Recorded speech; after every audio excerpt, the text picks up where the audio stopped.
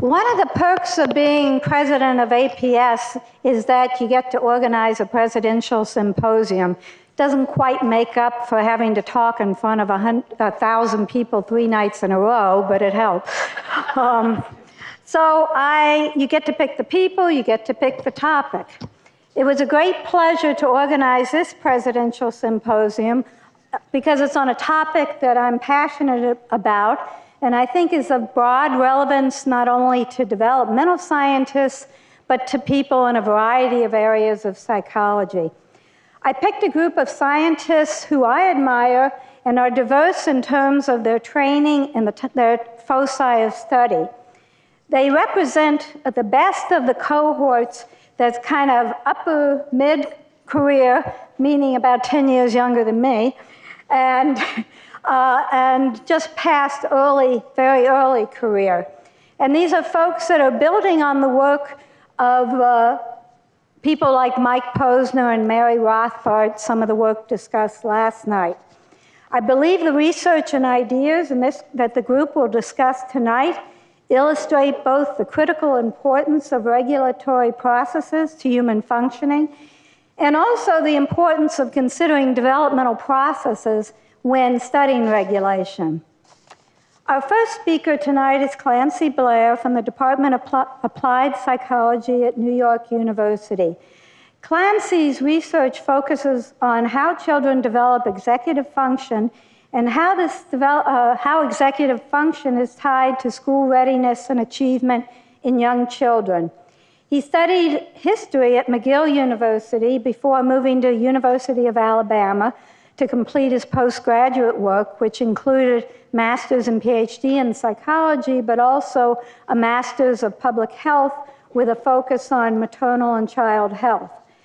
Clancy is currently one of the key movers in a large longitudinal study funded by the National Institute of Child Health and Human Development, begun in 2002, which is investigating the link between early life biological and environmental experiences in the development of executive function and self-regulation.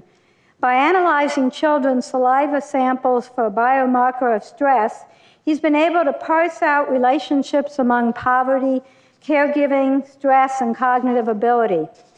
Through this research, Clancy has found that parents in poverty are less likely to enact positive parenting behavior, and this reduced level of positive parenting is associated with an increase in child cortisol levels.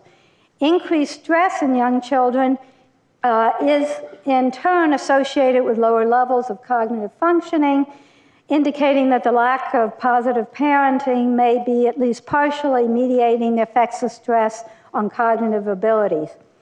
Clancy's applied these findings in his work and developing and evaluating curricula for young children in programs like Head Start that target the promotion of executive functioning. The hope of this research is to facilitate or foster better self-regulation that will help children to cognitively do better cognitively and achieve higher grades and better outcomes in school, as well as social development. Please join me in welcoming Clancy Blair. Thank you so much for that introduction. And thank you so much for the opportunity to present in this symposium and to speak with you about my research on self-regulation. I'm deeply appreciative of this opportunity.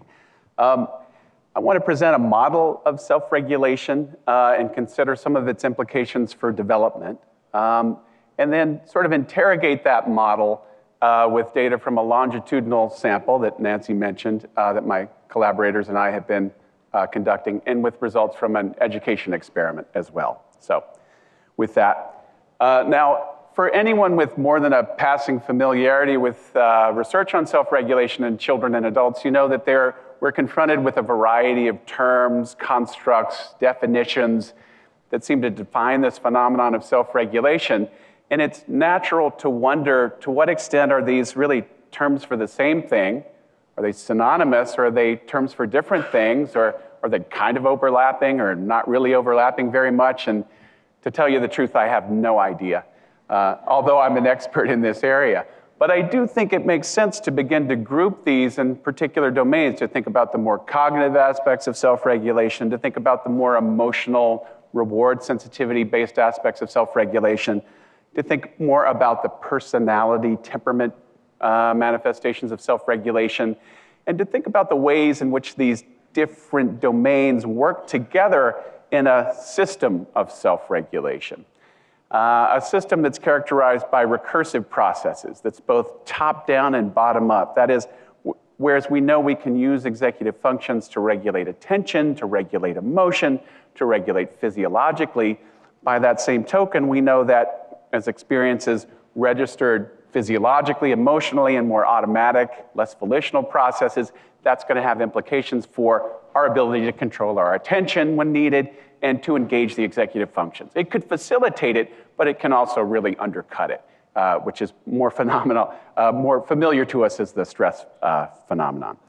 I think there's some advantages to thinking about self-regulation in this way. One is it allows for sort of ready incorporation of a genetic level of analysis. We know that we differ in a bottom-up perspective in variants of genes that are associated with sensitivity to catecholamines and glucocorticoids that are expressed in the stress response.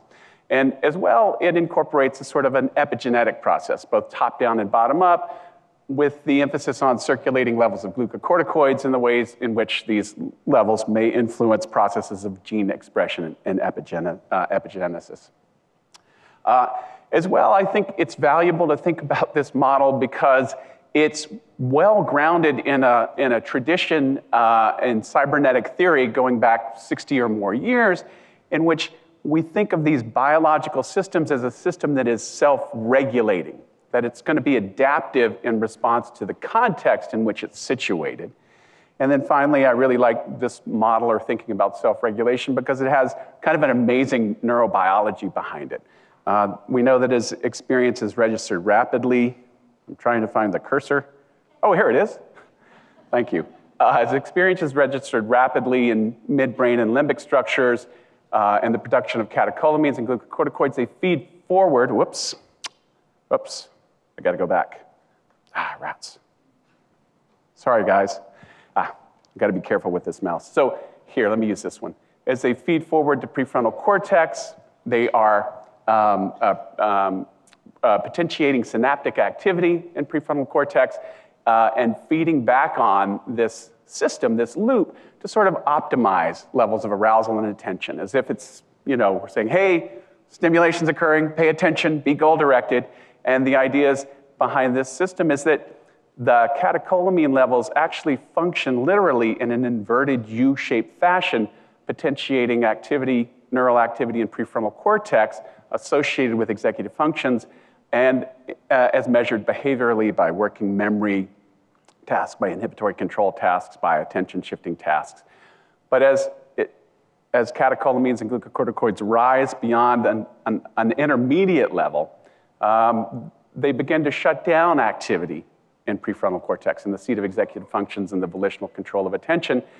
And as they rise further and further, indicating that the organism is under stress and a little freaked out, we see the sort of loss of this top-down prefrontal control and an increase in more reactive, less volitional responses to stimulation. And of course, this research is the research of Amy Arnsten at Yale University, and well established through pharmacology and through single-unit physiology in non-human primates.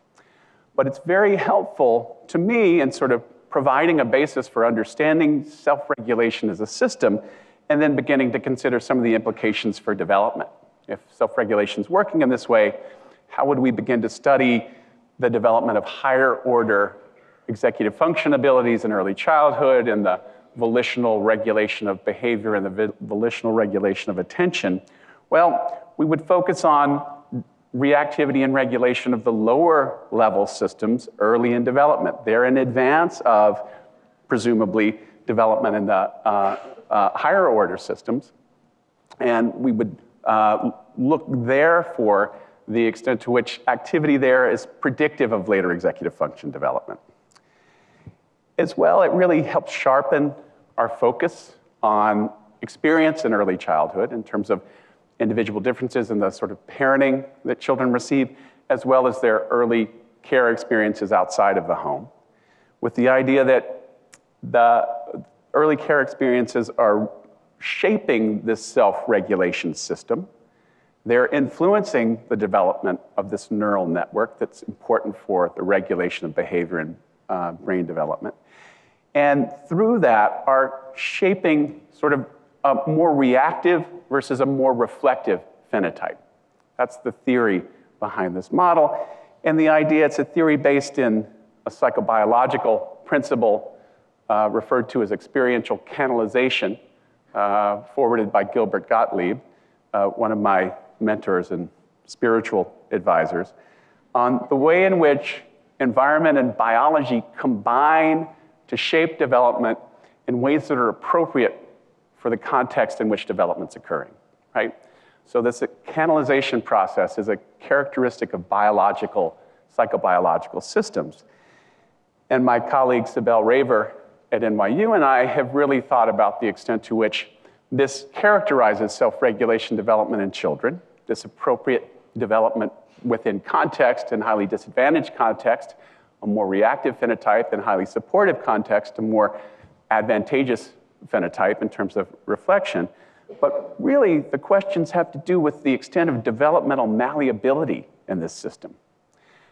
To what extent, when children are moving from an advantageous to a disadvantageous context, or from a disadvantageous to a more hopeful advantageous context, are we seeing changes in self-regulation in the systems where we would expect them? So we've been interrogating this model with longitudinal data from the sample that Nancy mentioned, the Family Life Project. This is a wonderful study. It's a longitudinal population-based sample of children and families followed from birth really in and around small towns in rural Pennsylvania and rural North Carolina. It's a joint project with my colleagues at the University of North Carolina at Chapel Hill and Penn State University. In its first 2 rounds, it was funded as a program project by NICHD, and the projects were focused on family ecology, parenting, work-family relations, language development, and of course, self-regulation. And it has data collection in the home at these time points with follow-up through the 2nd grade. And I'm happy to say we recently just got funded to follow the sample into early adolescence, finally. And I'm also happy to say that the first phase of the data collection are now publicly available up through 36 months. So if you're interested in this data set and in longitudinal analysis, by all means, go to the ICPSR with this accession number and download the data sets. And you can even check some of the stuff that I'm going to talk to you about today, if you're interested in sort of checking my work.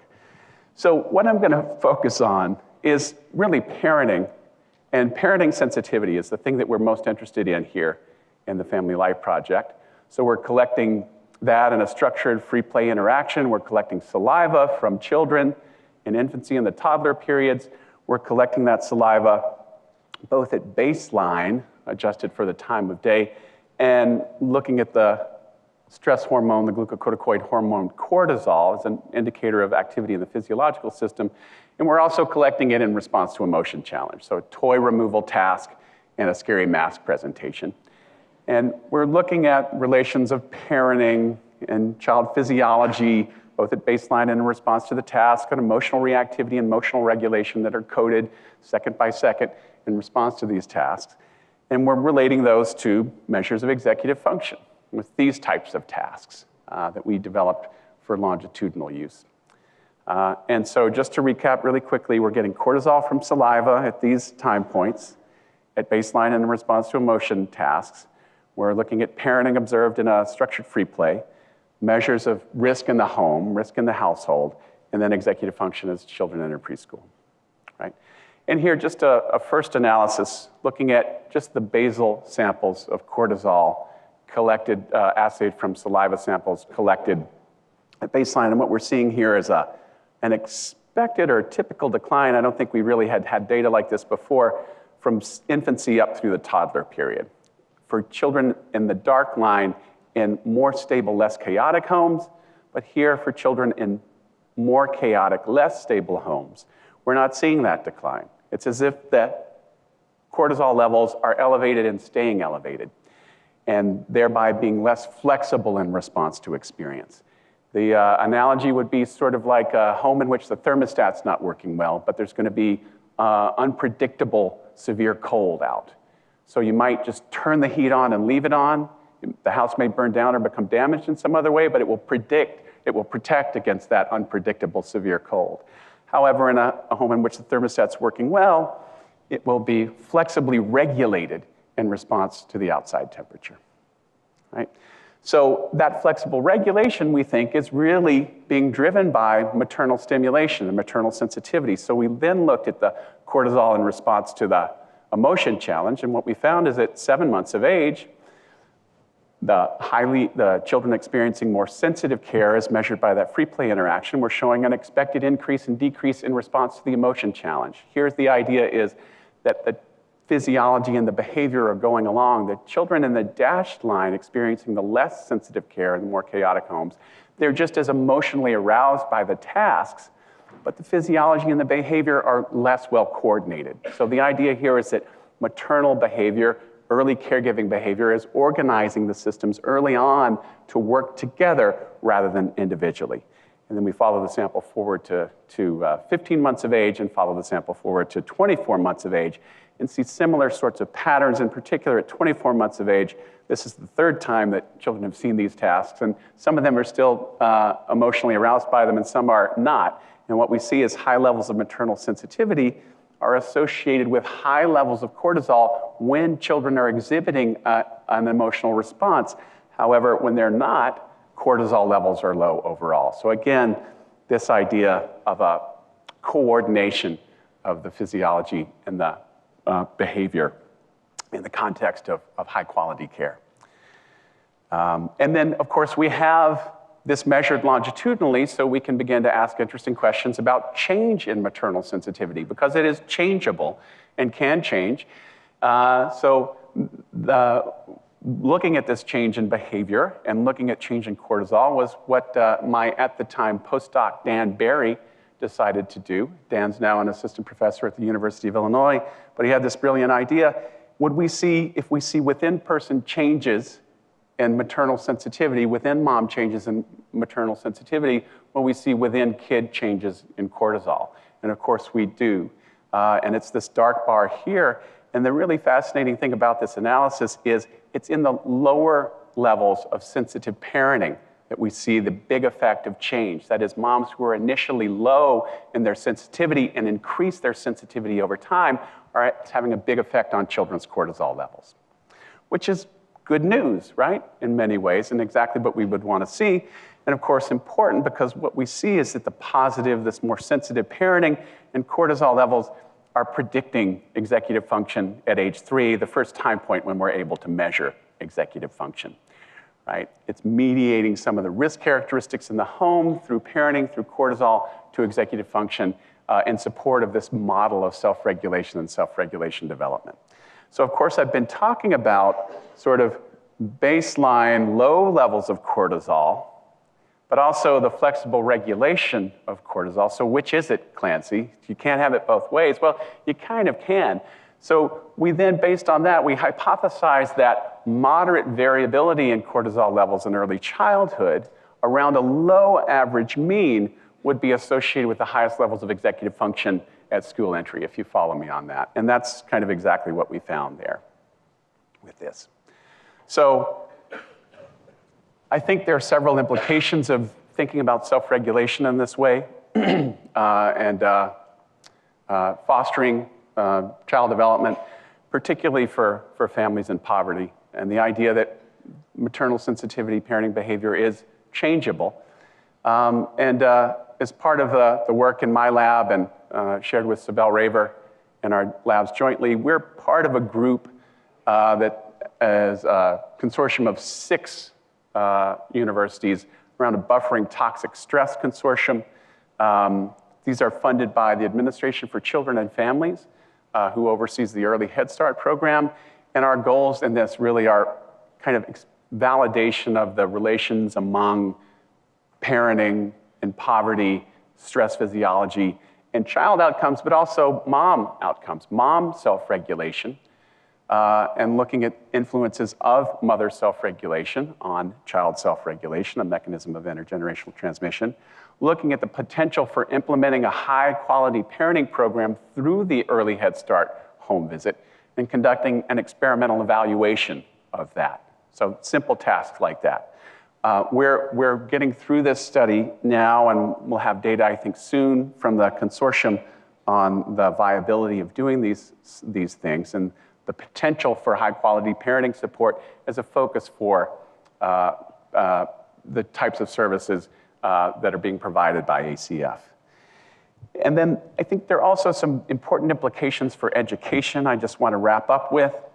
This thinking about self-regulation in this way as a psychobiological model, it's one manifestation of this sometime uneasy relationship between neuroscience and education. The idea that what we know about the neurobiology of the brain and brain development can really inform educational practice, can help us answer the question of what we should do and how we should do it and what we should measure. And I kind of think of this as an early education version of working memory training, if you're familiar with the working memory training literature. That literature, Torkel Klingberg, Susan Yagi, have shown that the brain is plastic even into adulthood, right?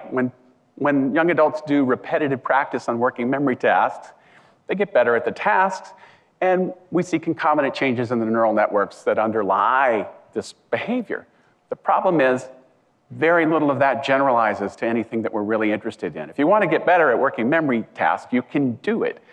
So in education, we can build on this, but let's embed the tasks, the working memory tasks, in things that we want children to do, where we want them to generalize. So what would that look like in terms of education? Well, it would look like reflection on experience, planning, self-direction, even in 3-, 4-, 5-year-olds. And that would be a great way to try to embed self-regulation in children's development and their early educational experience. So rather than have to invent the wheel, I found a program. There are probably several programs that do this, but one that really makes this the explicit focus of its pedagogy is Tools of the Mind. And there's a pre-kindergarten version of Tools, and there's a kindergarten version of Tools. And I don't have time to go into it because I'm just about out of time. But there's lots of information on Tools of the Mind on the web if you're interested in this. But the bottom line is we conducted a randomized controlled trial of the kindergarten version with this many school districts, that many schools, that many classrooms, and that many kids.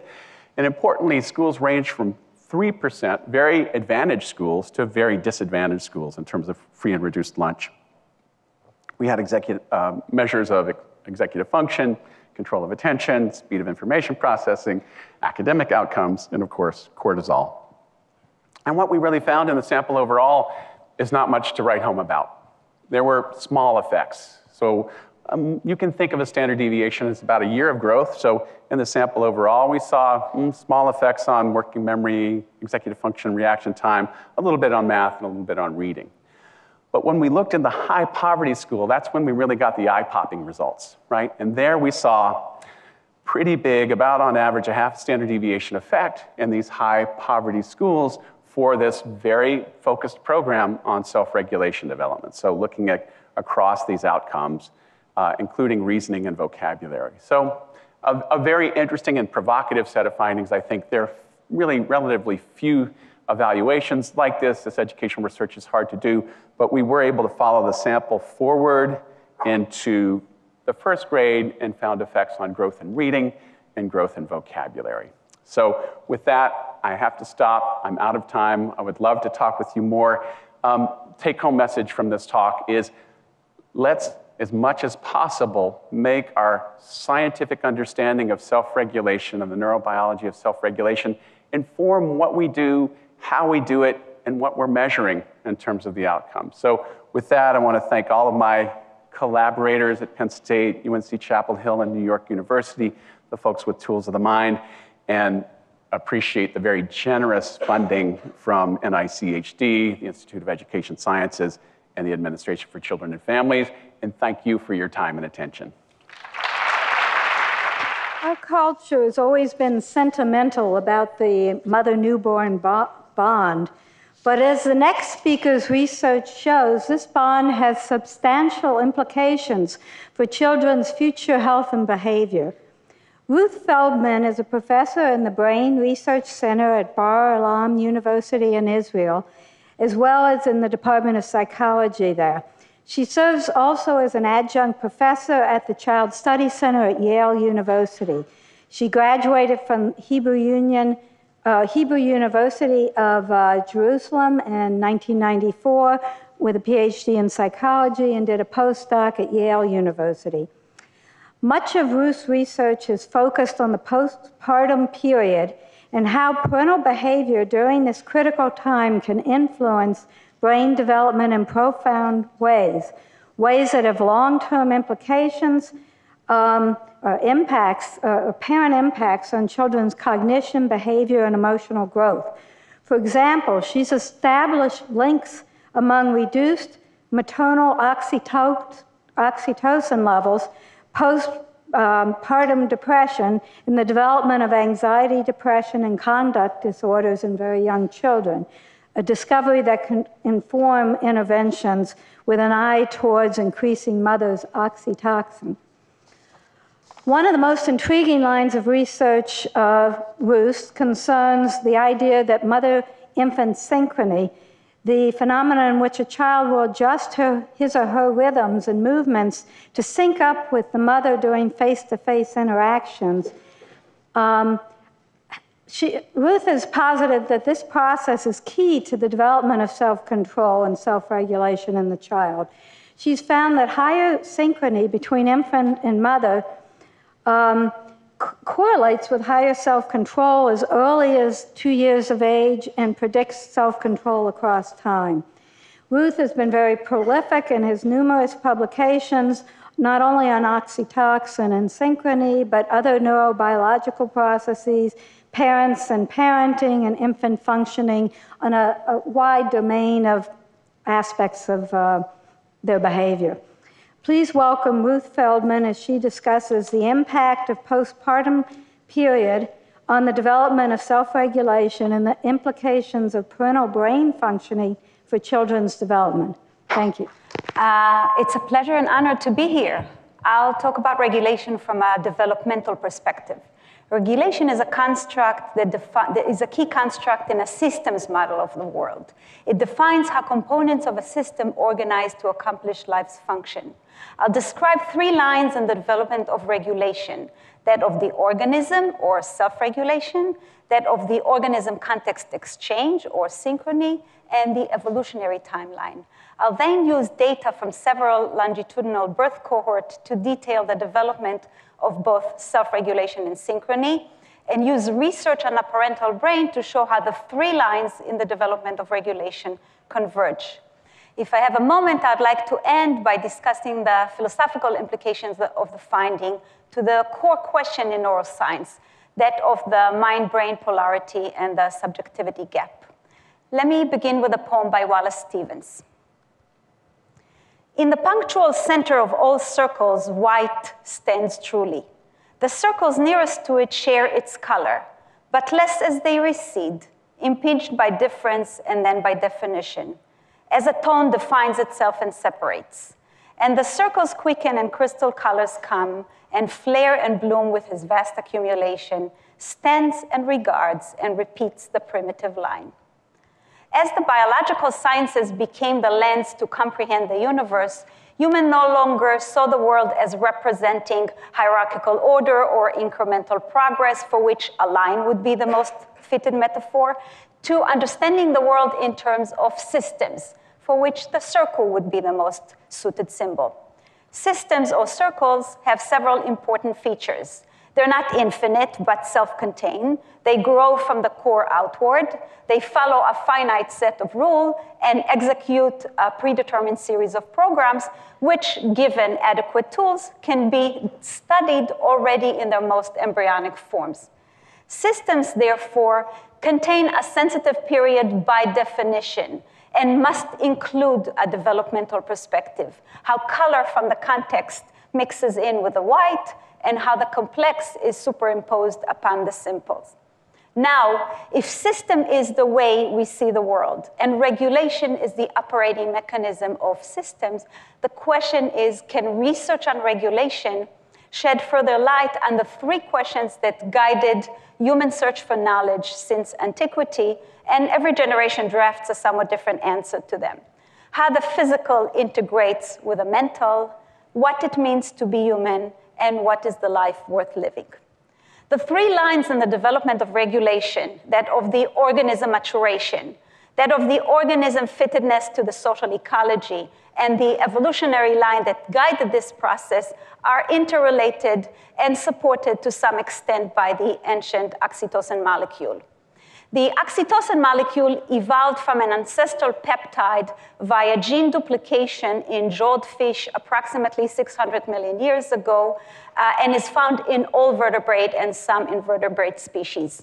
The oxytocin system provides a very interesting example for the mutual influences between self-regulation and social synchrony.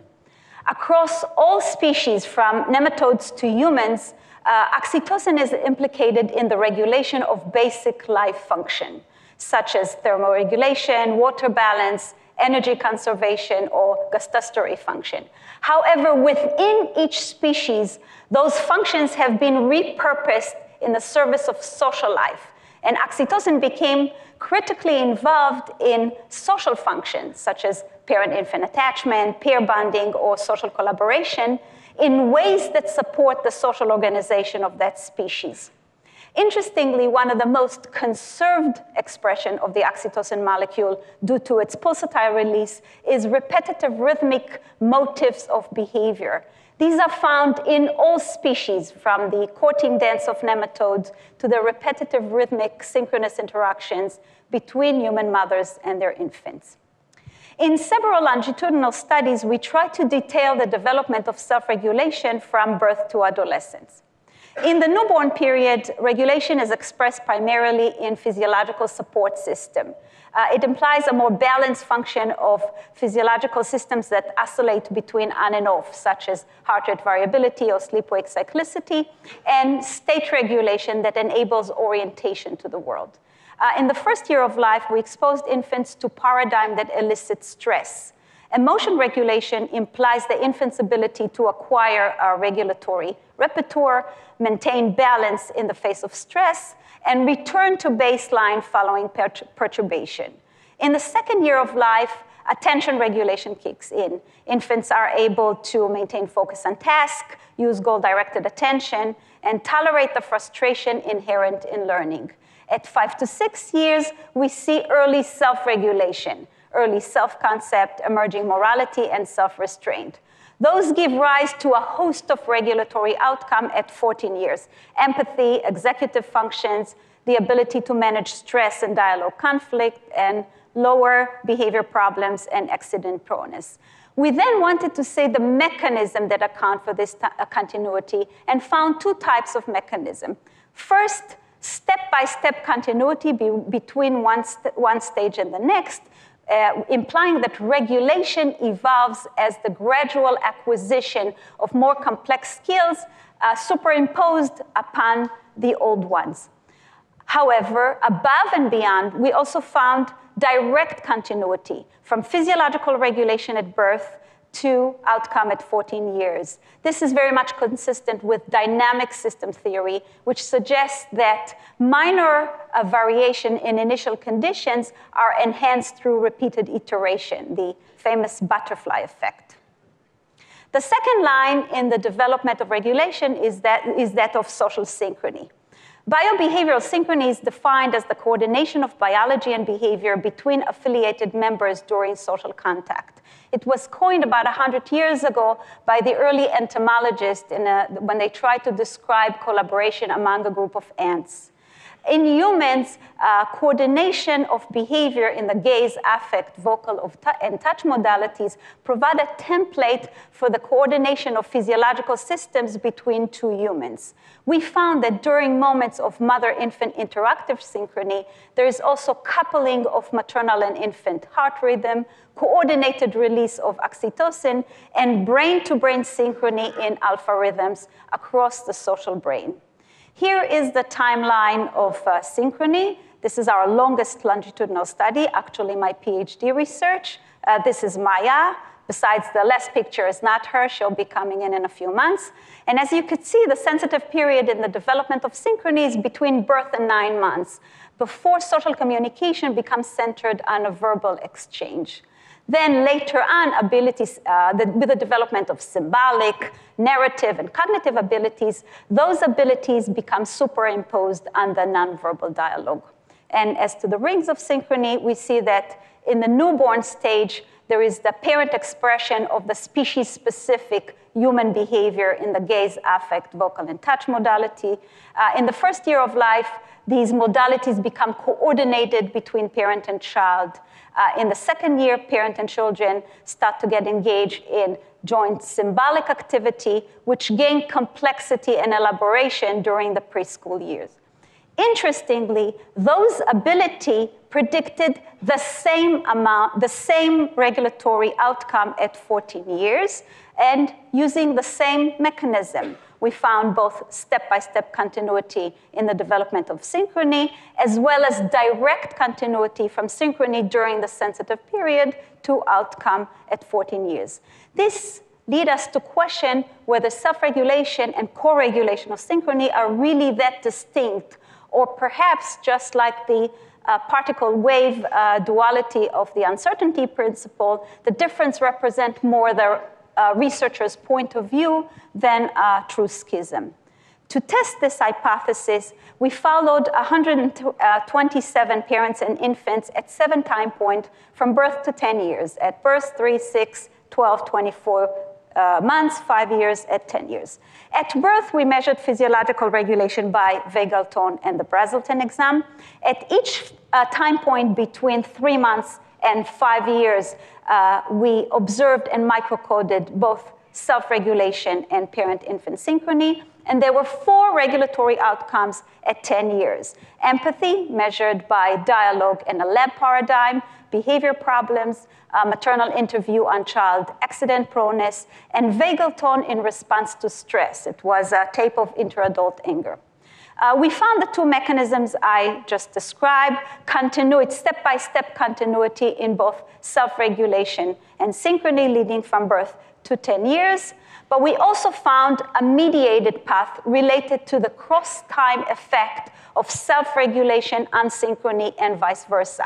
So that better self-regulation at one time point predicted better synchrony at the next time point, which led to higher self-regulation at the 3rd time point and vice versa. And this mediated path of cross-time effect of self-regulation and synchrony and vice versa mediated the link between initial physiological condition and regulatory outcome a decade later. Well, now that we saw that self-regulation and synchrony are interrelated, research on the parental brain shows that they're also integrated with the evolutionary timeline. Interest in the neurobiology of parental care is a century old, but only in the last decade, researchers began to image the human parental brain. fMRI studies of parents' brain response to their infants' cues, typically cries, pictures, or sound, show several areas of activation which cohere into a global human parental caregiving network that consists of several interrelated networks.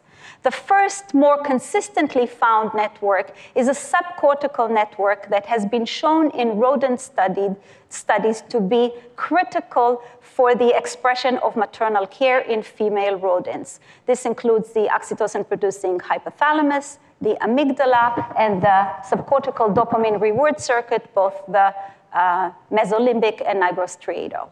However, unlike female rodents, in human, the ancient mammalian caregiving system is connected via multiple ascending and descending projection to several cortical structures that are superimposed upon the ancient subcortical network. This includes the empathy network that enable parents to resonate with their infants' pain and feeling, the mirror network that enable parents to represent infant action in their own brain, the mentalizing network that enable parents to understand the infant nonverbal intention, and the latest evolving emotion regulation network that enable multitasking, inhibition, and long-term planning.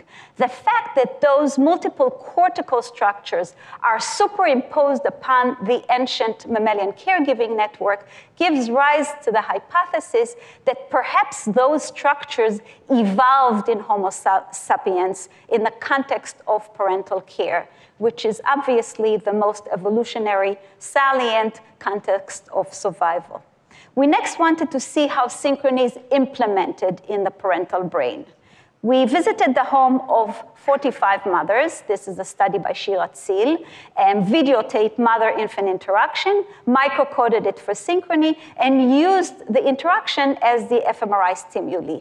We differentiated between two groups of mothers: synchronous mothers who provide maternal behavior in accordance with the infant's social signals, and intrusive mothers who overstimulate the infant and disregard the infant signal for rest. A whole brain analysis showed only two areas that had differences between these two groups, and both load on the ancient mammalian caregiving networks. Intrusive mothers had higher amygdala activation, and synchronous mothers had higher nucleus accumbens activation, a key structure in the dopamine reward system. We then wanted to see how these two subcortical structures functionally coupled with the cortical structure across the viewing of the interaction. So we used these two subcortical structures as key.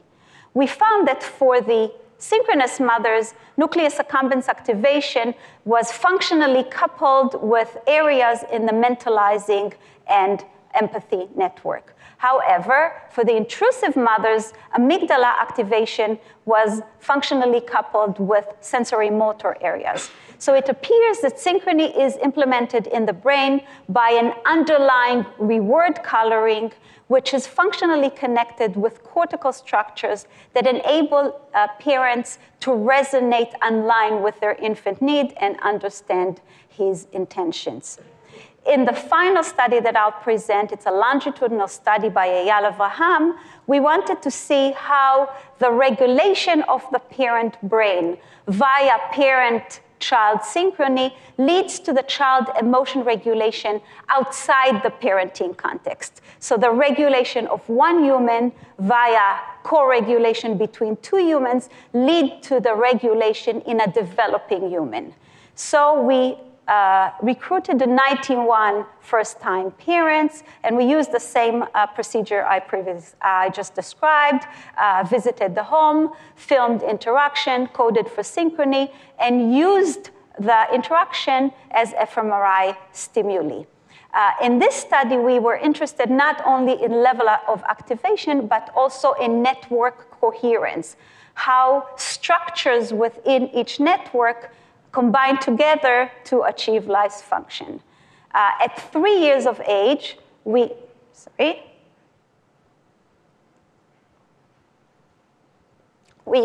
visited the home again, and we assessed infants in 3 emotion regulation paradigms. Sorry, okay. Something is wrong. Okay, let's try this. Socialization was assessed with a toy pickup paradigm. The regulation of negative emotion was assessed with a scary mask paradigm. And the regulation of positive emotion was assessed with a soap bubble play paradigm.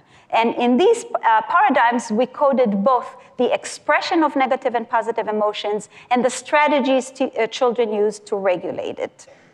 We found that network coherence of the subcortical network, the ancient mammalian caregiving network, predicted the child's ability to regulate positive emotion.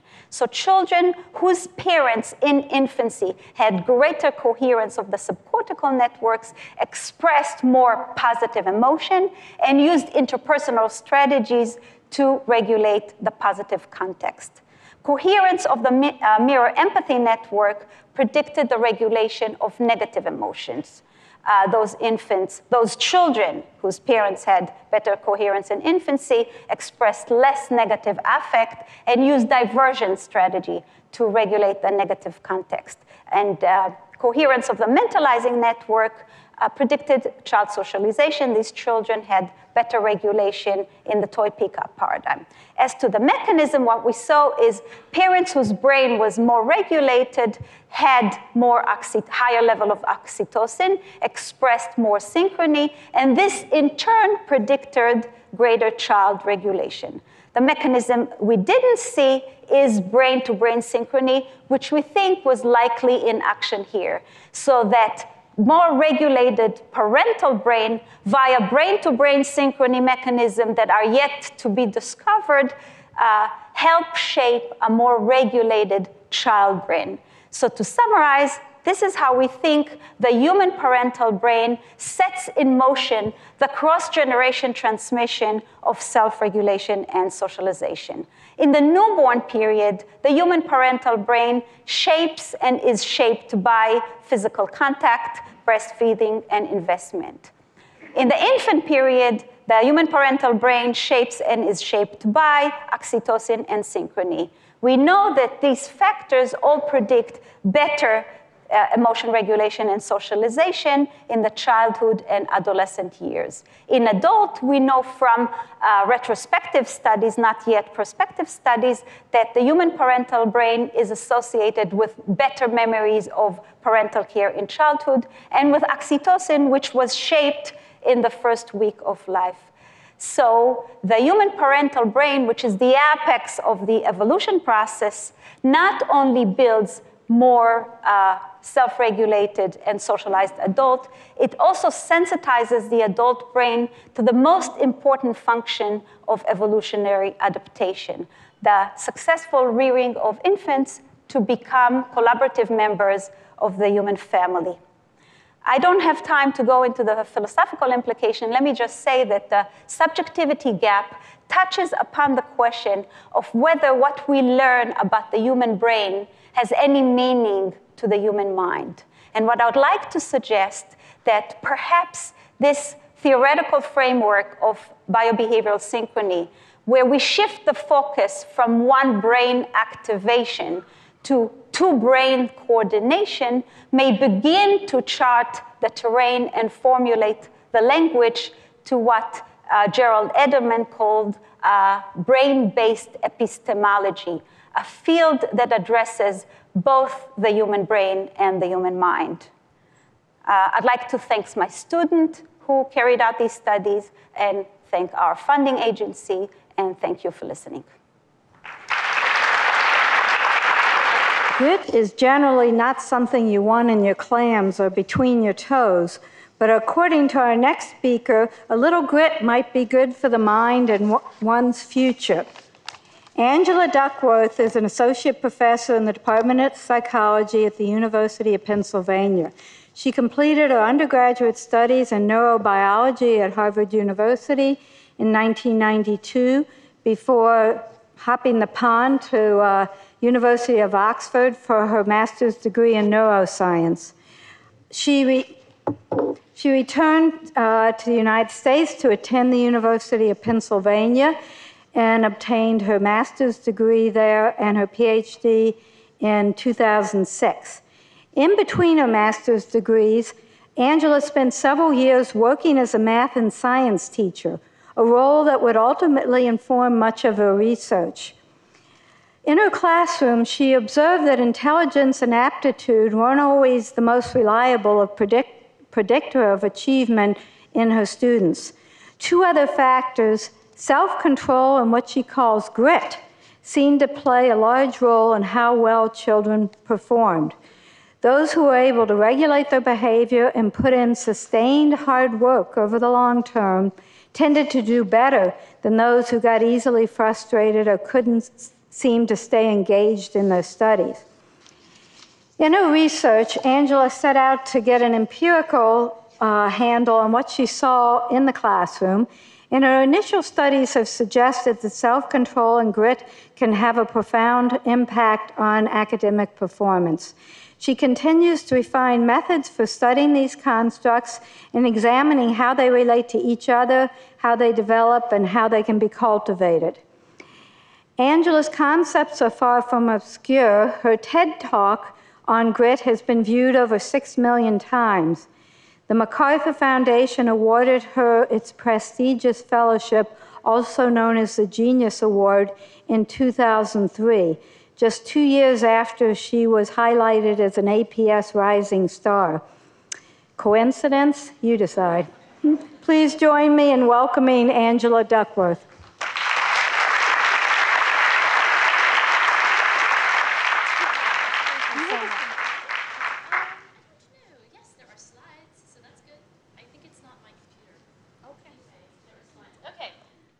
Thank you. That was too kind of an introduction.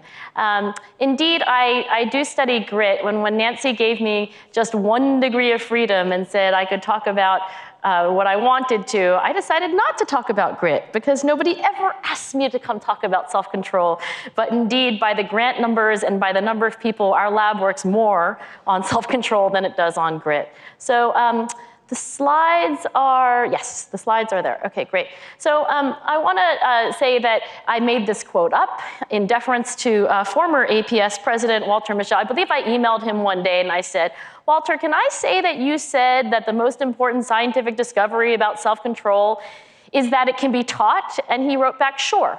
I think this is a relatively accurate statement of Walter does believe. Of course, the popular public knows now his marshmallow test, which has been on the Colbert Report no fewer than 3 times, if you add it all up. And I think that in some ways, the predictive power of the marshmallow test belies, in a sense, the most important insight from Walter's decades of research, which is that in observing these young children wait for 2 marshmallows instead of 1, they employed an array of ingenious strategies in order to delay longer. And Walter's strong belief was that those strategies could be directly taught and practiced. In my own work on self-control, I beg, borrow, steal, I collaborate with whomever I can, and about 4 years ago, I met the incomparable James Gross. And I'm guessing that about half of you are currently writing a paper with him, even at this moment, because eventually everybody works with James Gross. But what really struck me about him was that he was able to bring together so many disparate findings in self-regulation. Now, many of you know that James primarily works on grown-ups, and he primarily works on emotion regulation.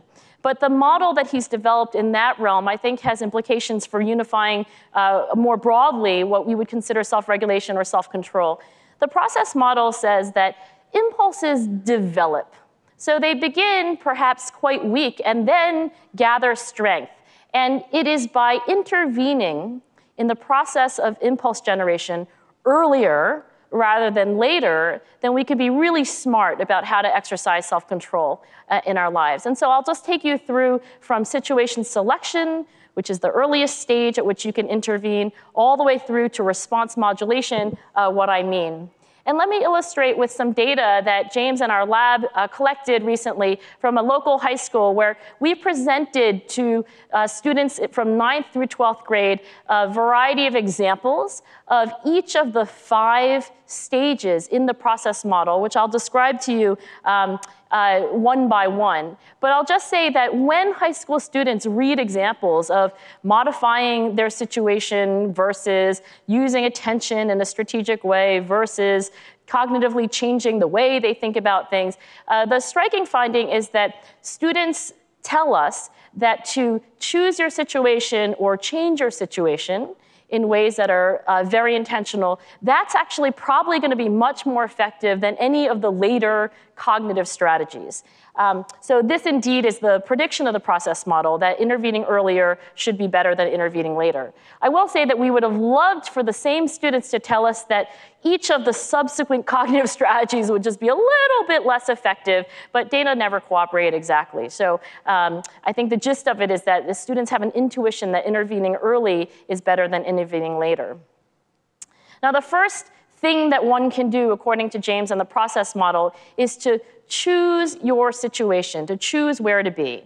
Well, what do I mean by that? For example, all of the undergraduates who work in my lab take an oath that says that they will sit at the front of the classroom, the first 3 rows specifically. And I always get the same question, oh, do you mean in your class? Nope, I don't mean in my class, I mean in all of your classes. Do you mean in the psychology classes? Nope, I mean in every single lecture that you attend. Of course, they want an explanation for this, and the explanation is that when I was in college, taking a class on ancient Chinese bronzes, I could do nothing more than just to sit in the front of the class to prevent myself from falling asleep for the entire lecture. Sitting in the front of the class is putting myself in a situation where social norms and pure shame would be working to my advantage to keep my attention on what I needed to do, as opposed to something I'd rather be doing, napping, reading, anything else, versus the sort of the nosebleed section. So you can do things like choose your physical situation. You can also choose, to some extent, your social situation. Recently, we did a focus group of 10th and 5th graders at a school in New York City. Tough neighborhood, schools were 100% free and reduced price lunch. And I listened to a 10th grader sagely advise the 5th grader, if I only knew when I was your age what I know now, I would have picked my friends differently, because I got into the wrong crowd, and you never can tell yourself how much your friends are really going to influence you. So there's selecting your physical situation to advantage, going to the library instead of studying in a noisy house, choosing to sit at the front of the class versus the back of the class, and you can choose your social situation to some extent. We think that these are intuitive to students who, for example, in the same data set that I mentioned to you before, would, when asked about, tell us about self-control in your own life, and tell us a story about you had something that you had to resist as a temptation and what you did. I'll just read 2 verbatim suggestions of students who, in this open-ended prompt, gave us things that we classified as being situation selection. So I would go to the library, as being in a quiet and controlled environment would make me focus.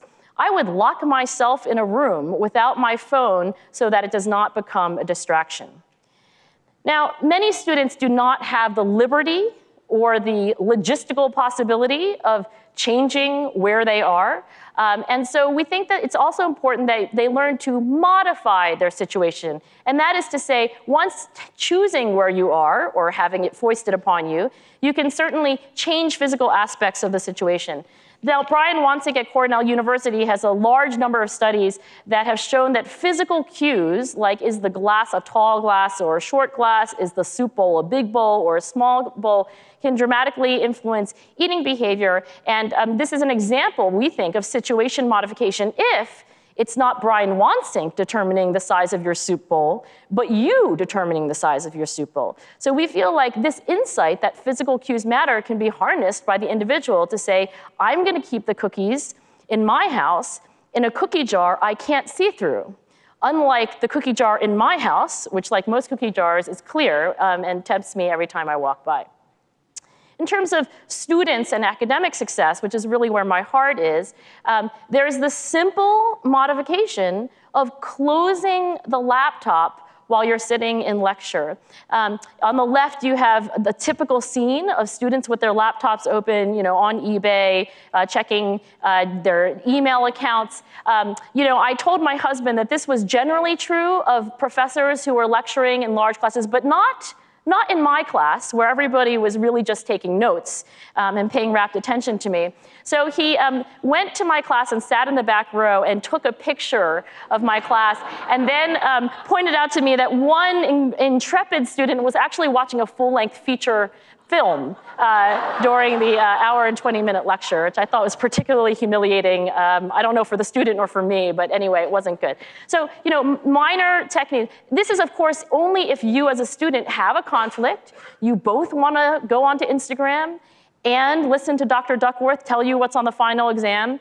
And if you feel that listening to what's going to be on the final exam is, in the long run, probably a better use of your time, and yet you're pulled by Instagram, that's classic self-control conflict, and this minor situational adjustment can actually just make it that much easier. Here are some verbatim suggestions of high school students. Quote, I would shut off my phone and put it under my pillow so I wouldn't be tempted to touch it. Quote, I would ask my mom to take away my phone and other distractions to make sure I can get it done on time. Now, I won't play this clip, I'll just fast forward, but I'll just say that we've been very inspired by the behavior change work of folks like Carol Dweck and her kind of extended family, her progeny, folks like Greg Walton and David Yeager, who have shown that in very carefully crafted, brief online interventions, you can have reasonably large effects on behavior change. So we picked up a bunch of tips from them, and we took the Brian Wansink research and we created an intervention. We taught kids how to modify their situations. And I'll try to skip through the actual video. We tried to make it cool and fun. And in a 1-week longitudinal field study with high school students, at baseline, students were randomly assigned to one of 3 conditions. They learned about situation modification. They learned about a later strategy, response modulation, just kind of good old-fashioned willpower, don't do it. And then finally, a no treatment control condition.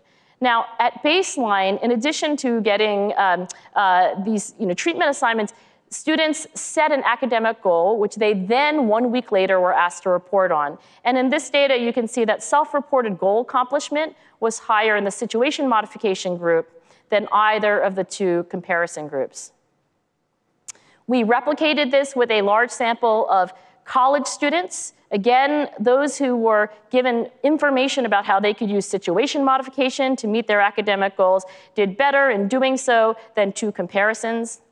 And importantly, we found what we hypothesized, which is partial mediation. Well, we would have loved full mediation, but mediation to some extent by self-reported temptation during that week.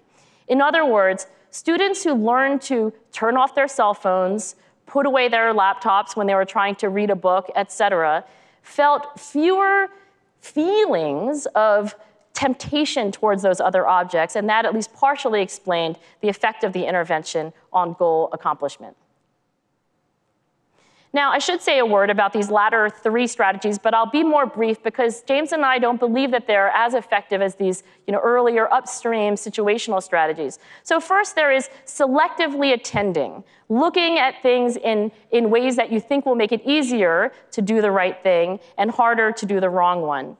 So for example, at the KIPP charter schools, and there are many of them in New York, but they're now all over the country, they have recognized from fairly early in their establishment, these schools, but probably 10 or 15 years ago, they recognized that, for sure it's hard to pay attention to your teacher. It's hard to just look at your teacher when you'd rather look elsewhere. But they also recognize that by looking at your teacher, and I'll give you an example. This is a KIPP classroom. They're all looking at the teacher. At KIPP, they call it tracking. It's tracking the teacher. That by accomplishing that, you then make it easier to do what's even harder, which is to truly listen and encode and engage with the academic material. In other words, you can look out the window if you want to, and then it's going to be darn near impossible to pay attention at all or to process the history lesson. Or you can track the speaker, which they do at KIPP schools, and that facilitates downstream regulation of the things that you need to do. So selectively attending, what does it look like when high school students explain they can not look at their phone, ignore my phone, or they can direct their internal attention to things that are more useful in terms of regulation. Remind myself that even the most boring classes count towards my GPA. I will note that even though in Walter Michel's early studies of the marshmallow, students, I guess I should say 4-year-olds, they're not students yet, children who selectively look at objects that are not the marshmallow are able to wait longer. So selective attention, strategic attention emerged as one of the most important strategies in those early preschool studies. Notably, this was the least commonly a nominated strategy among high school students that we surveyed, which we haven't quite figured out why, but we note the disparity. Now, what do you do once you've chosen where you're going to be, modified the situation or not, attended to what you've decided to attend to? You can, of course, change your mind. You can reframe or change the cognitive representation of the situation.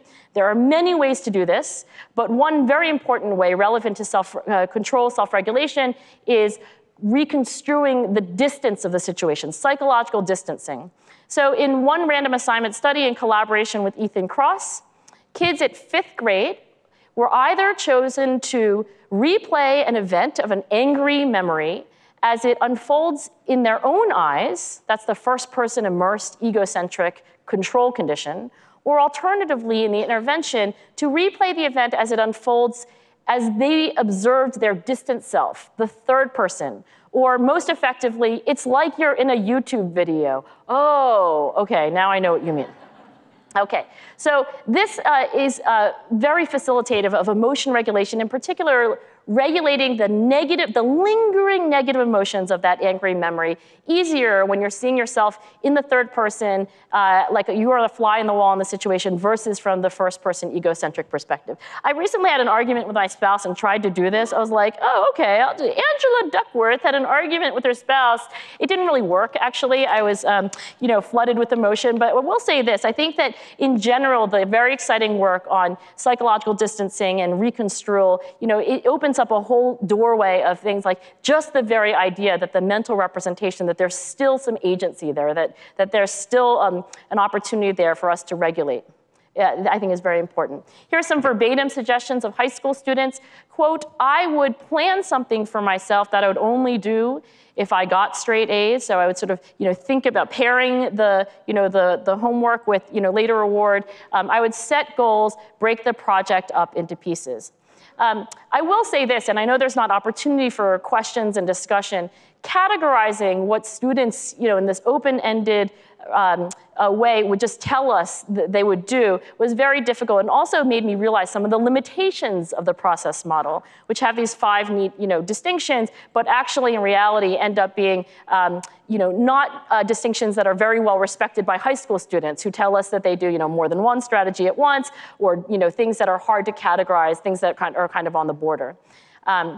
So let me just tell you about the last stage, which doesn't need much telling at all, because this is really just good old-fashioned don't do it, or do it, depending on what you're trying to. As the Buddhists would say, and as the Buddhists would disrecommend, this is simply crushing mind with mind, right? And I think, just in thinking about the work that was presented earlier, in some ways, this discussion of, early self-regulation leading to sort of higher order, more sophisticated ways of regulation, I think of this as kind of, executive function in its rawest form.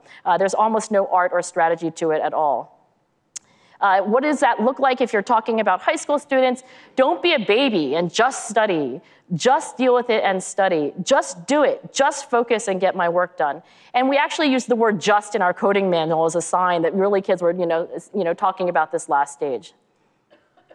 I want to end by saying that, whatever strategy it is that you use, to sit in the front of the lecture hall, to, turn your phone off, to look at the teacher, not look out the window, to frame a situation in a particular way, it of course helps to do some advanced planning. And I think that the work of Gabrielle Ettingen and Peter Gollwitzer could not be more influential for myself as a scientist, as well as almost everybody that I know who works on behavior change. So I will just quickly say that their work where students are encouraged in a very systematic way to set goals and to, in advance, plan how they hope to act in a certain situation. So goal setting and goal planning seems to, for example, in our joint work, in a random assignment, placebo-controlled, longitudinal field study over the course of half of an academic year, this brief intervention is able to improve GPA from school records, as well from school records, school attendance, being on time, and teachers who are blind to condition, their ratings of classroom conduct during that semester. It is not a miracle. So, for, subsequently, behavior returns, and there's, the difference between the control group and the intervention group erode to non-significance. But I do think it's really a promising direction in order for us to put everything together that's known about these higher level metacognitive strategies.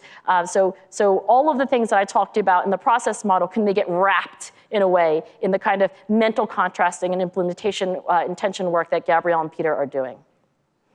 And then finally, I will just say, to expand the scope even broader than what I've tried to do already, I believe that there's a role for habit formation that has just begun to get some traction on. In our work, we find that more self-controlled individuals, more self-controlled students in particular, have stronger study habits. They study at the same time every day. They study in the same place every day.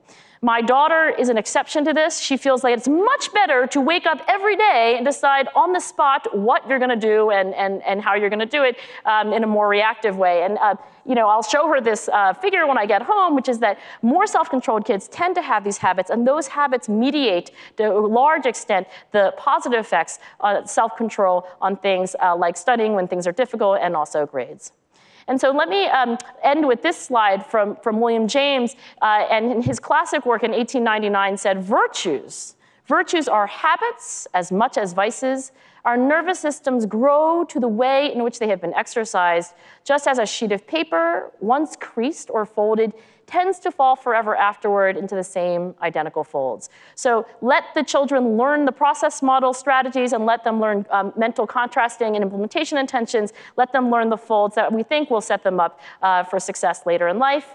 And thank you for your attention. Thank you, Nancy, for having me. I've really appreciated the opportunity. Thanks. Our next speaker tonight, our final speaker, is B.J. Casey, a developmental cognitive psychologist renowned for her use of innovative neuroimaging techniques to examine how brain systems develop, especially in adolescence. We saw her picture last night at the keynote. BJ attended, or shall I say, Betty Joe. I learned that BJ stands for Betty Joe last night when BJ had a few drinks. BJ attended Appalachia State University starting at age 16, earning her bachelor's and master's degrees before moving to the University of South Carolina for her PhD, completed in 1990, and then moving to NIMH for her postdoctoral studies. She currently serves as Sackler Professor of Developmental Psychobiology at the Weill Medical College of Cornell, and is Director of the Sackler Institute for Developmental Psychobiology. BJ is considered a world leader in human neuroimaging in its use in examining typical and atypical development, focusing largely on the development of self-control. Her fMRI studies in the 1990s were among the first to use neuroimaging to examine brain development rather than just brain functioning. Her developmental and translational studies across species highlight the need to treat the biological state of the developing rather than the developed brain. She also examines how things go awry and disorders that emerge in childhood and adolescence. BJ's models for typical and atypical development draw on insights from behavioral measures and functional and structural neuroimaging experiments, which she's been able to optimize for examining transitional periods of development such as adolescence. BJ is a recipient of numerous awards, which I won't enumerate because she wanted me to be short. Please join me in welcoming B.J. Casey.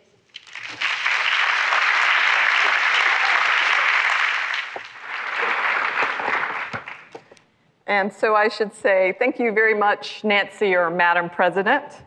And while I'm setting up here, I would also like to send a shout out to Alan Kraut and all that he has done for the society.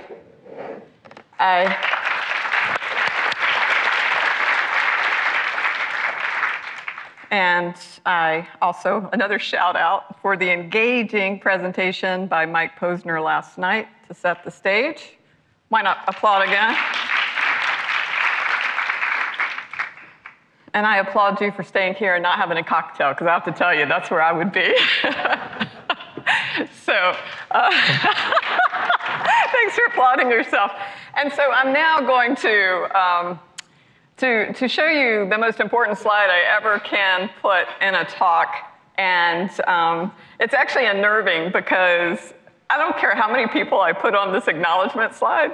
I can look out there and see about 100 people I probably should have acknowledged in terms of informing our research and the work I'll talk about today. But I'm going to be shameless and opportunistic. And in the next, hopefully less than 20 minutes, I will present as much of my fellows' work in hopefully a cohesive way, really focusing on how changes in development can impact self-control and considering that as a context itself. We all know that the adolescent brain and adolescent behavior has received a lot of attention from the media. I tend to refer to it as the media darling. And it's because we can really voyeuristically just open up that head and look at while the teenager is behaving and doing what they're doing and seeing how the brain activity is changing during that time. Now, too often, the way that we describe this period as if it is a brain that has no brakes, no steering wheel, and only an accelerator. And that's suggesting almost as if there's a hole in the head. But when you open it up and look in, it looks pretty close to an adult's brain.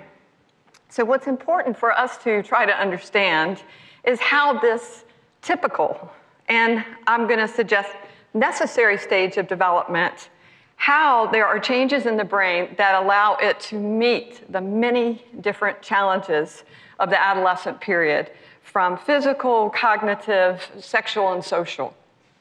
And we usually talk about this period as beginning right around the onset of puberty, but when we talk about the end, if the definition of adolescence is the transition from being dependent on a parent to relative independence, many of us have discussed how our children may be in that period for a long, long time financially.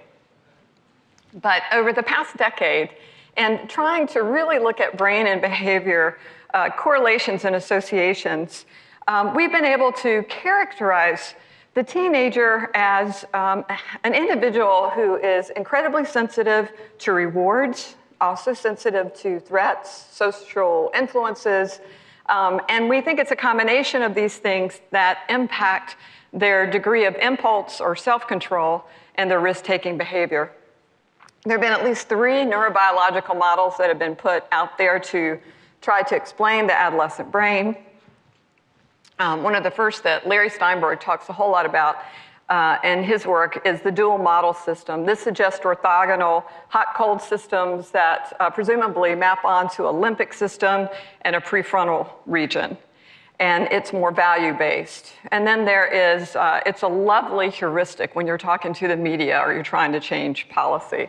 And then there's an elegant model where Monique Ernst and colleagues sort of tried to separate out aspects of that limbic system according to valence, linking positive and negative valence to the accumbens and the amygdala, respectively. And then we built on that work, and actually in the mid-2000s came up with a model that we think is more circuit-based, largely based on work by Adriana Galvan at that time, looking at specific circuits and how regions within those circuits had differential patterns of development. And that's the imbalance model. Sarah Jane Blakemore has recently published a paper where she talks more about a mismatch in development of regions such as the amygdala and the accumbens too and prefrontal cortex. This is an interesting perspective to try to get away from an imbalance that I think some people think has a negative tone to it. I don't particularly, I'll try to unpack that. But this is just talking about volume differences. And there's no room for the circuit or the connections to really change here. So let me just show you this little video where what we know from the non-human animal and human work is that there are a number of systematic changes in the limbic system, particularly subcortical systems, where you get strong local connections. You see peaks in neurochemicals like dopamine and neurotrophins and endocannabinoids as well. And you see that occurring before you see it in this green area in the prefrontal cortex. And so what our imbalance model suggests is during adolescence, with this regional development, you get this sort of imbalance when you're in the heat of the moment, where the limbic systems tend to win out. And so it's not that the amygdala and the accumbens can't call or signal the prefrontal cortex. It's just that that system and the distal projections are not fully mature. So really, all these regions, if you're getting a projection in these subcortical systems, they're still developing. They're still forming those connections. And this is different from adults because this circuitry is mature.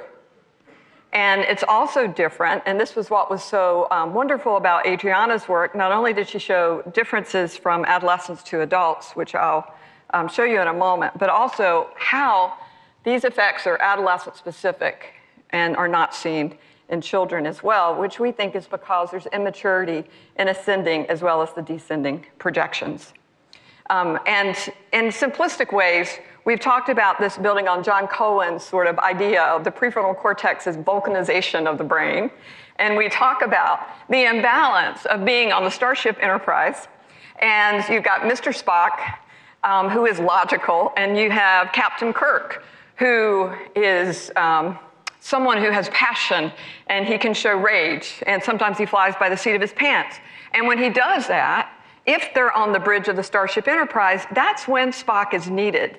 So what I'm suggesting to you is it would make sense during this period of development that you would want regions to call a system that's going to help you regulate so that you no longer need your parent to be your self-regulation and you can do it on your own. This is very similar to learning data, Earl Miller and many others, where they've shown changes in subcortical systems before prefrontal. So we're just suggesting it's a more protracted period during development.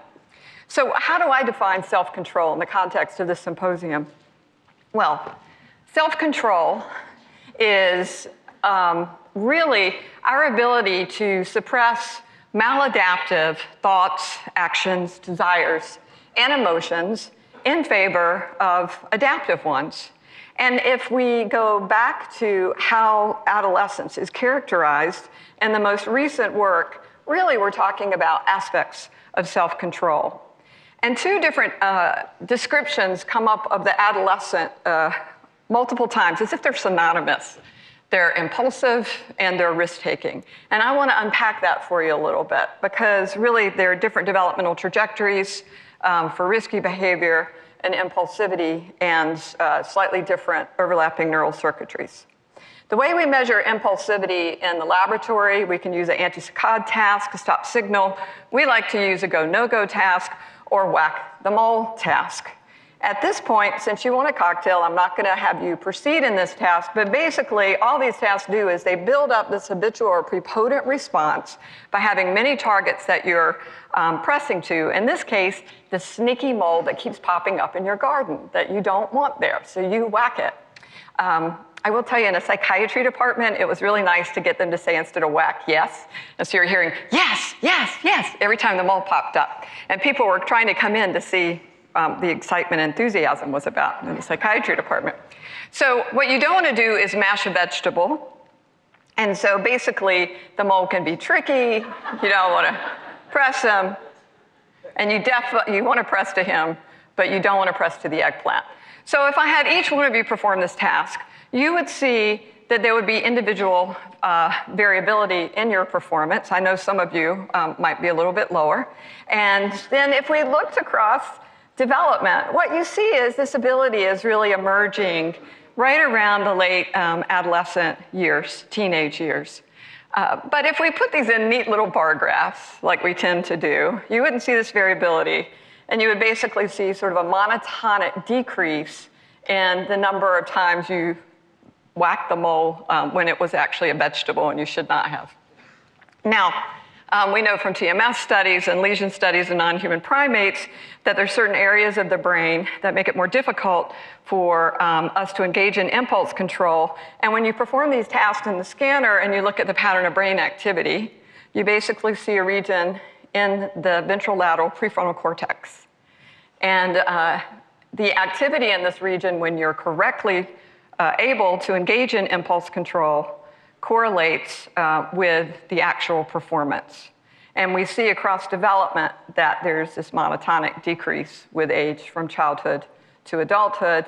Notice children are activating this region more for the correct trials, and they're actually the same ones who are having the most difficulty on the task if you just look at their overall performance and the signal. But there is nothing adolescent specific in these data. It's just continuing to decline in terms of the amount of activity and the number of errors. So now I just want to move to some of the work that brings in reward, value, incentives, and how that drives our behavior. And this is really, again, focusing on the elegant work of Adriana Galvan, who, when she was doing her thesis, she got tired of people saying adolescents do what they do because of the prefrontal cortex. And so she wanted to try to look at reward circuitry and decided to use a paradigm that Wolfram Schultz was using with his non-human primates when he looked at dopaminergic firing to those rewards. And she used a couple of paradigms. The one I'm going to talk about today is one in which you simply had 3 discrete stimuli. These are pirates. And unbeknownst to the subject, you mapped reward for those cues onto different amounts of money. Now, the task they had to do was simply to say what side of the screen the pirate was on, which is pretty easy to do. So even children can perform this at 95% accuracy. But what she saw in their performance, even without the subjects being able to articulate this, that when they saw a cue that later predicted a larger reward, reaction times got slower and slower. And even though they were getting a single coin, when they pressed to this cue, they got significantly slower. It's indeed relative. Now, in this task, when you place it in the scanner and you look at the pattern of activity, the question is what maps onto these differences in latencies? And not surprising to us is that reward circuitry involving the orbital frontal cortex and the accumbens are showing monotonic increases as you increase the amount of reward the individual gets from small, medium to large. And you see that in the orbital frontal cortex too. But Adriana wanted to know, how does this change across development? Because at this point, people had shown differences between adolescents and adults, but we really didn't know what was going on with children. In this orbital frontal region, what we see is there's a decline in activity when you perform tasks like this as a function of age group. But the striking differences were in the accumbens, an area that's very important about learning about outcomes too, and there was an exaggerated response in this region. Now, why is this relevant to adolescents and their behavior? Because the activity to reward is actually correlated with the amount of likelihood of engaging in risk-taking. So activity to receipt of reward was then correlated with their self-reports of this risky tendencies. And we also know that when adults are about to make a risky decision, we see elevation in this region as well. So these were the data that led us to develop the imbalance model, and it was basically showing accumbens is beginning to asymptote before the prefrontal cortex. It's also the case that social influences can impact us, and I want to go back and sort of link social influences, just simple cues. Larry Steinberg showed just having a peer next to you can lead to you engaging in risky behavior. But I want to highlight work by Leah Somerville, who was a postdoctoral fellow at the Sackler Institute.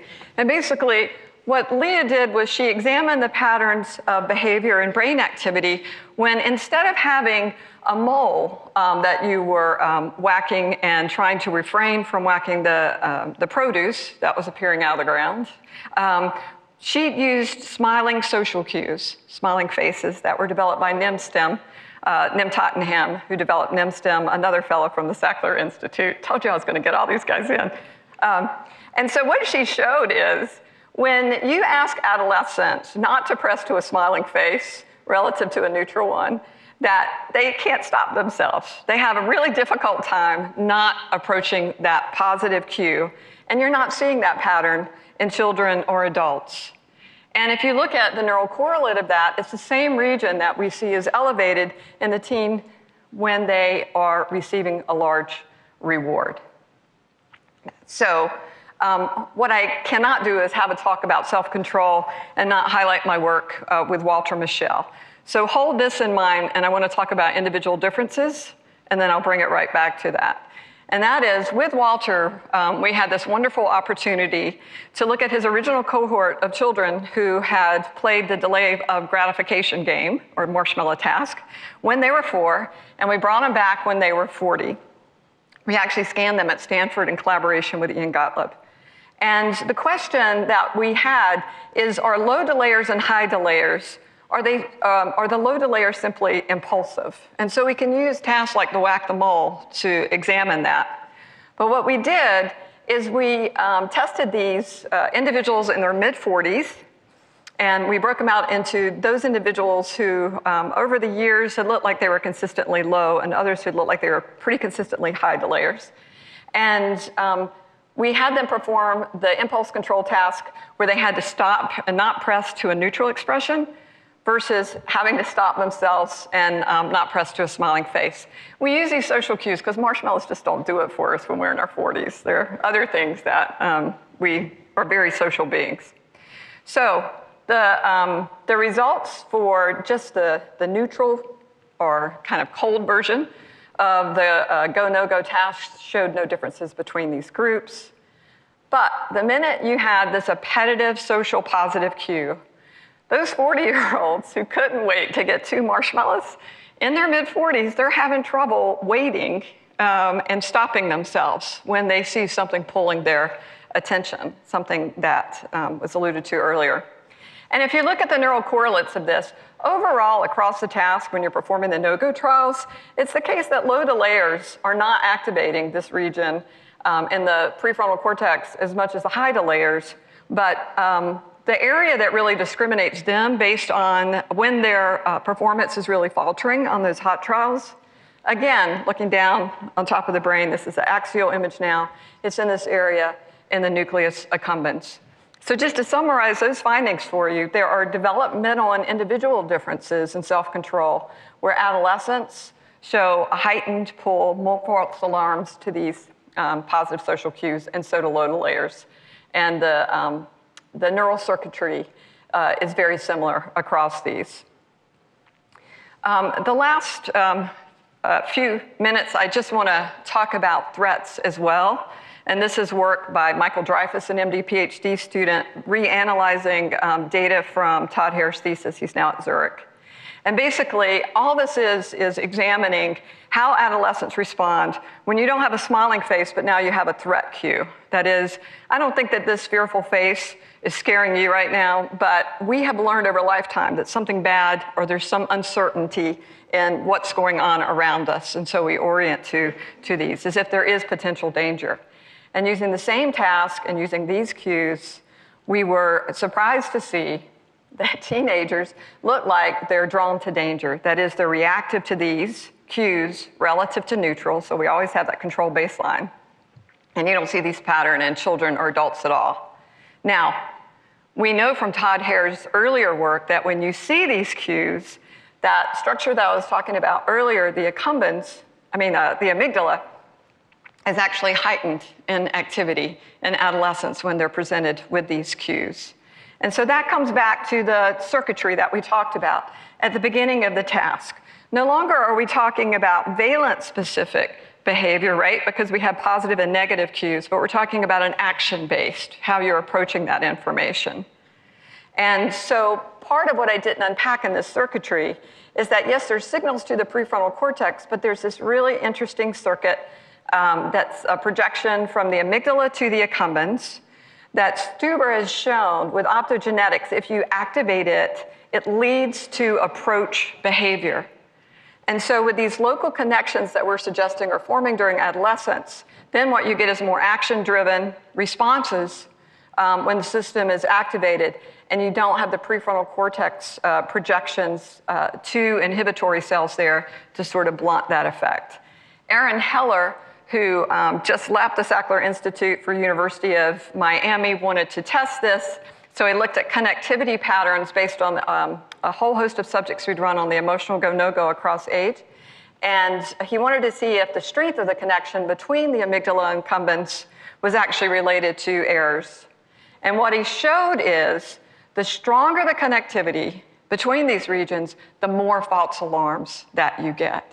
But what was also interesting, to bring it back to the prefrontal cortex so we can look at this little component, I'm really simplifying the circuitry tonight, is that the ventral prefrontal cortex actually modulates this so that the stronger the projection from the prefrontal cortex to the amygdala, the fewer false alarms that you're making. And that did not hold when we looked at the prefrontal cortex to the accumbens. So these results suggest that adolescents are impulsive, regardless of the valence of the cues during this time when we look at simple impulsivity tasks in the heat of the moment. And we think that's driven by changes in the circuit locally before more distal prefrontal systems can actually project to modulate those systems. I just want to end this last minute and say that if it is the case that a region, a subcortical region, is still receiving prefrontal projections, then basically what we're saying is that's protracted development of that circuitry. And so Ali Cohen has been trying to understand, when does the capacity for self-control and regulation mature? Because you're in New York State, a place where age of majority is 18, but you can charge and actually try a 16 or 17-year-old as an adult. And there are also a lot of policies across the United States in terms of whether or not you're 18 or 21, in which you're deemed an adult. And so she has been using these same two tasks that I described, and her basic question is, does a 18 to 21-year-old look more like an adult on these tasks or look more like a teenager? And what she's shown is that 18 to 21-year-olds do not differ from younger teenagers, but they do differ from older adults. Likewise, if it's a threat cue or if it's a smiling face. So these are things that we need to consider and are very relevant for policy. So on that, I'd just like to end and say, adolescence is usually described as this roller coaster ride of a lot of thrills, but actually they're thrills and fears. And it's important for those to have the opportunity to occur so that they can actually help rewire the system to help regulate these systems for moving forward and being able to engage in adaptive behavior that's necessary in adulthood. So thank you for your attention and for waiting this long.